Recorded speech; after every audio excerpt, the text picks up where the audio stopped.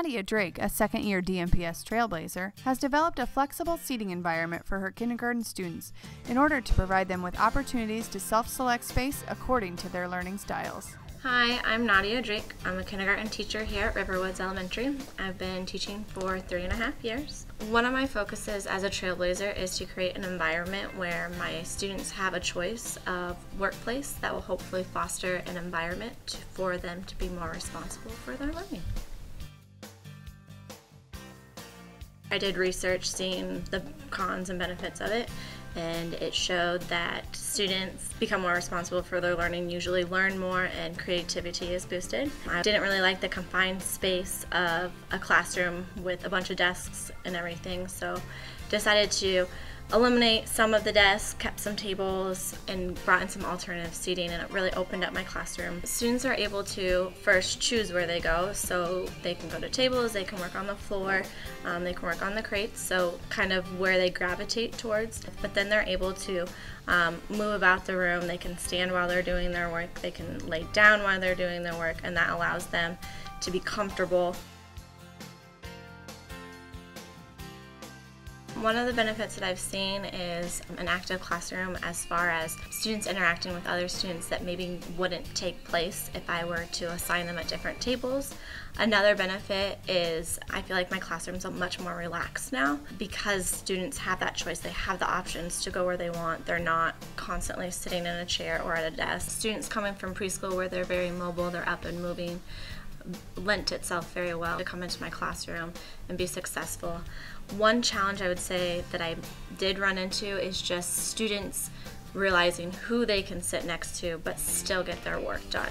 With that, we kind of built an atmosphere of what are my responsibilities still.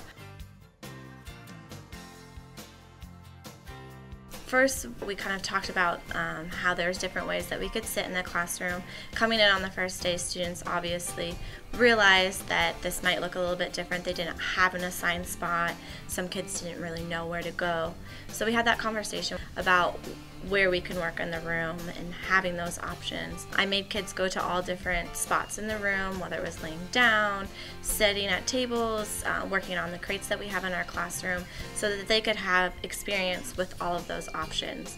After about, I would say probably a week and a half, 2 weeks of that, I started to let them choose where they wanted to go to see what worked best for them after being at those places for a significant, number of days. And from there, I would say we continue to have conversations about, okay, was this a good place for me to work today? Yes, no, and we talked about why was it, and the kids had that conversation with each other.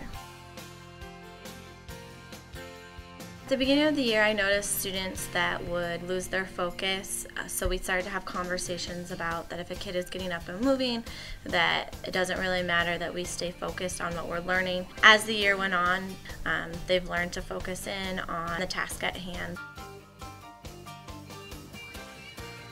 Various things are coming back into me. We're having conversations. I'm walking around the room, checking in on them. Honestly, the kids probably hold themselves more accountable than I do, just because I feel like they have that choice, and now that they have a choice and we've built that responsibility of getting their work done, that it kind of just at this point of the year now comes naturally. Through this year and with implementing the kind of flexible seating, I've realized that all students don't necessarily learn a certain way.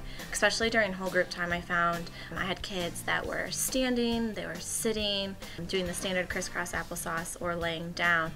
And my kids knew as long as they were paying attention that I didn't care how they were sitting or standing. So moving forward with that, I'm going to continue doing what I've done this year, but then also implement a few other options for students to use. Just allowing kids to have options to kind of still wiggle and move, but be able to pay attention and be responsible for their learning.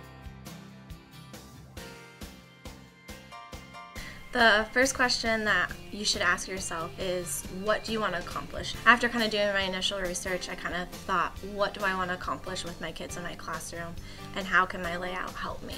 So again, I came up with my idea of what I wanted, but then I also realized I had to let go of some of the control. I wasn't controlling where students were sitting. I wasn't controlling where they were working.